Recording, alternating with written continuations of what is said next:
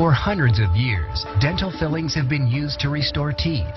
Dental fillings are placed in teeth where a dentist has had to remove tooth structure due to decay or fracture. In recent years, filling materials have been substantially improved by many technological advancements. Although silver amalgam was the dominant choice years ago, today we have several other preferred options for tooth restoration, including tooth-colored composite filling materials and cementable resins and porcelains.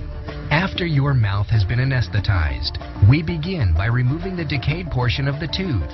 After the decay is removed from the sound tooth structure, the restored